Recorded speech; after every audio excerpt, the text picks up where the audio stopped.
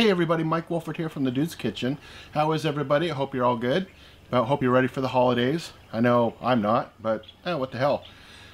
Today we're doing a special a breakfast that is tradition in my family on Christmas morning, and it's Swedish pancakes. So first thing we want to do is we want to get our butter started. So the first thing we're going to do is we're going to cut off about a half of one of these things of butter, a cube of butter, about half, and we're going to throw it in here and we're going to melt it because we're going to use it on our pan and we're also going to use it as part of our pancakes.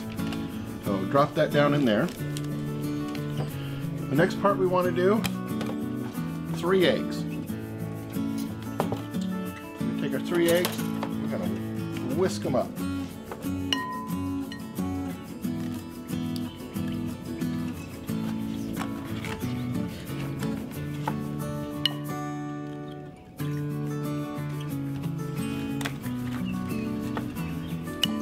We're going to whisk the heck out of them too.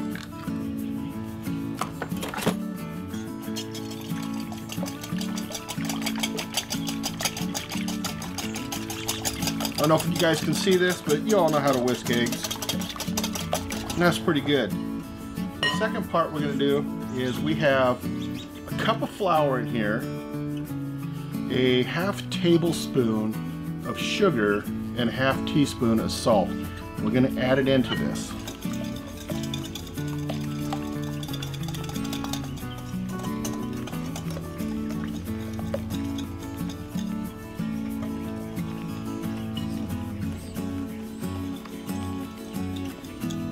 I'm getting to the point in the recipe that I'm going to have to add in our heavy cream. So we're about halfway through it.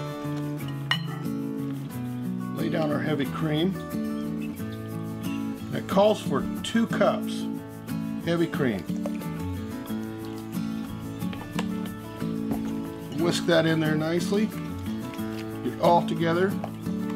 Start adding a little bit more. Whisk, whisk, whisk. So everything is wet and there's no chunks.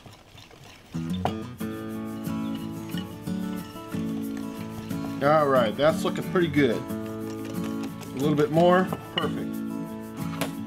Next thing we're going to do is take our cast iron pan. We're going to put it on to the Cuisinart 360 griddle. Let it start warming up, and I am going to take a little bit more of our butter and put it on there. You know me, it's all about cooking with butter. Butter and a beer, that's all you need. Just throw that on there, let it start melting. Our butter's melting in here. We got that, we're just waiting for it to go down, the melted butter into here. We can start making our Swedish pancakes. In the meantime, I'm gonna have a beer. It's like 41 degrees out right now, and the kids are playing in the common area. They're having a good time throwing the ball around. I figured I might as well cook. Now, the inside of this Swedish pancake is going to be lingonberry. Now, this is where I kind of veer just a little bit from my stepdad. I like to use a little bit of cream cheese in here, and it's pretty much at room temp. Put it down in here. Kind of mash it up a little bit. And then we're going to take our lingonberries. I had to find this in like the specialty food section, and I bet they're not even available year-round. I'm going to take a big cup. I'm going to smash it all together. So that's what it looks like when it starts coming all together. You can see that or not, right there. That is just about perfect. Okay, so our butter is pretty much all melted. I'll show you guys. I know you know what melted butter looks like, but there it is. That's a half of a cube of butter, and I'm going to pour in about 4/6 of this, whatever that is, 1/3, 2/3 in there. Whisk it all up again.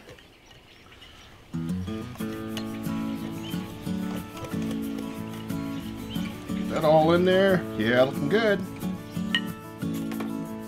Come back over here to our cast iron pan. As you can see, the butter's melted in here.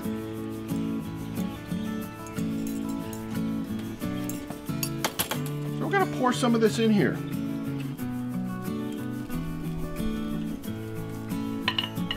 This is going to take 3 or 4 minutes to cook, maybe even a little longer. It just depends upon the heat of your pan. But what we're looking for is this thing's going to go brown around the side, and usually the middle will kind of stay that creamy white. But as soon as it starts getting brown and more brown and more brown, that's when we're going to want to flip it. Now that's about perfect right there. So we'll see you here in just a moment. Okay, we're at 2 minutes. This is just starting to brown on the outside, so we still have a ways to go. So I'm guessing that the heat's not quite like you know, the 4-minute marker and we're done. Okay, so we're back. It's been 9 minutes. I would not have expected to take this long, but we are doing it outside versus inside on a oven or stove, excuse me. But see the middle, we're not getting anything now. So take a look at it.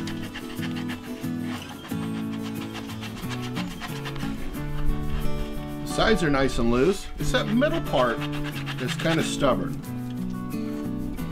I hope we don't destroy this one. Just kind of loosely finagle. Oh, perfect. Check it out. Check that out. That's about picture perfect right there. You see how it moves? I like this. So we're going to give it another 2 minutes on this side, and then we're going to add our lingonberry and cream cheese to it. Okay guys, it's been 2 minutes and we solved the mystery of the spoon. All the time it was in our lingonberries. Oh no. Alright, 2 minutes guys. Let's check it out. That is about perfect right there. So, you don't really need a lot of lingonberries put in there. A little bit goes a long ways. See? And we roll it. And that's about perfection right there. Check that bad boy out. Now let's test it.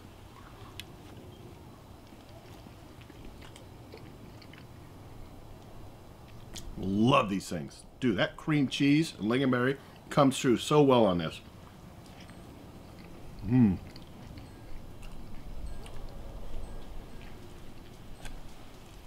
So good, guys.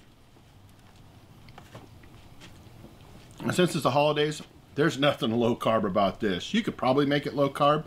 That's your challenge right there. Try to figure out how to make this low carb. Man, it's so good. Thanks everybody for watching. We made Swedish pancakes with lingonberry and cream cheese. So simple to make. You just got to be patient.